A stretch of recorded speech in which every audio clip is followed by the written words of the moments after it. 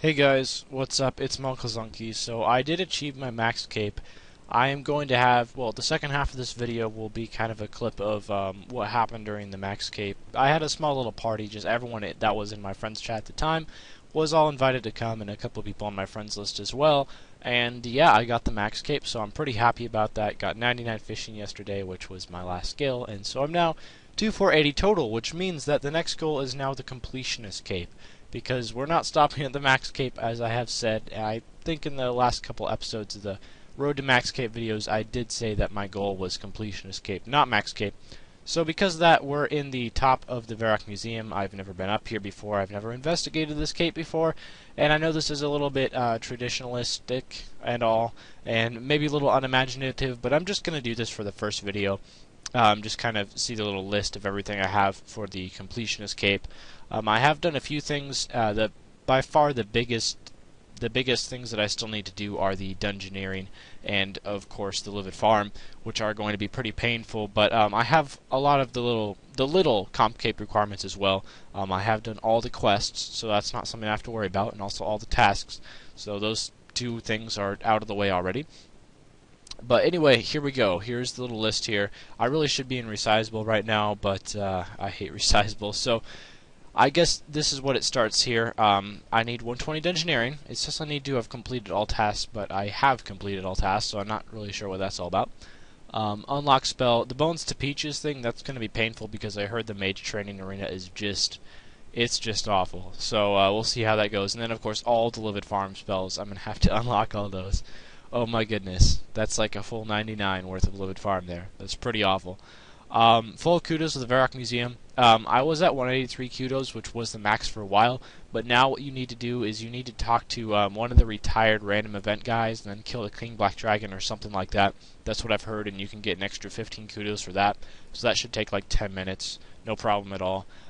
3 more pieces of music. The only pieces of music I need left all come from dungeoneering. I believe there's a boss that you unlock at 107 dungeoneering, and then one you unlock at like 113 dungeoneering. And the Hope Devourer, this track, for some reason, I've killed the Hope Devourer like 5 times, and that track is not unlocked, so not really sure what that's all about. But yeah, the 3 pieces of music that I need are all from dungeoneering. Buried all the Goblin Priests. I'm sure that won't be too hard. I must have laid Clarence the Mage to rest. That requirement is kind of annoying, but it won't take too long. You must have completed all the unabridged Fremennik sagas to wear this cape.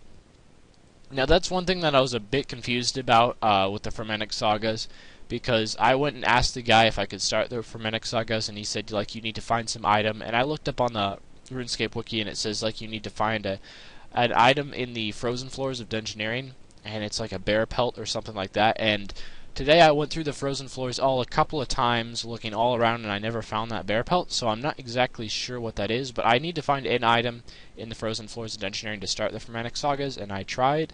I followed the instructions on the wiki, and it just didn't work out. So if anyone knows how to start the Fremennik sagas, if you could let me know, that would be very helpful. I have to have the Thalassus 10 times.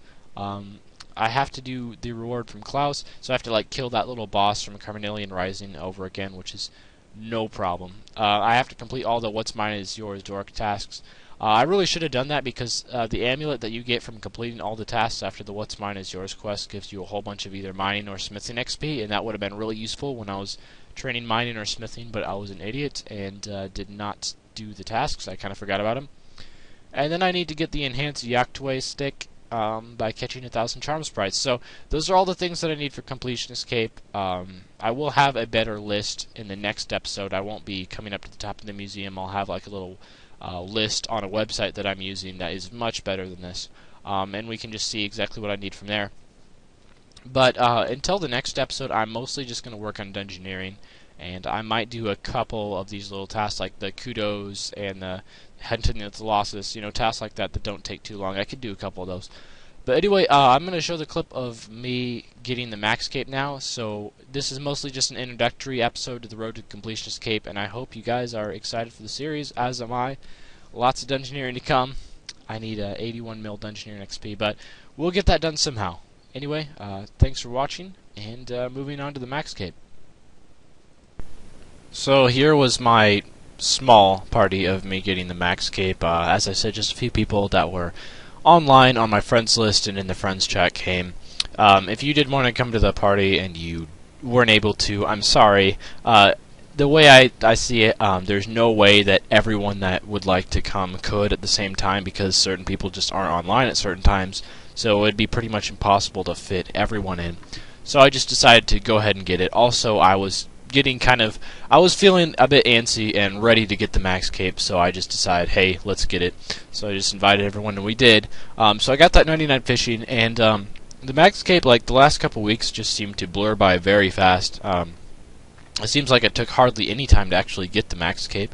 I guess I have been working on this series for about a year now, but at the same time it did seem to go by very, very fast. And I'm very glad that it's out of the way now, and I get to move on to the next stage, the Completionist cape, which should be fun as well in its own right.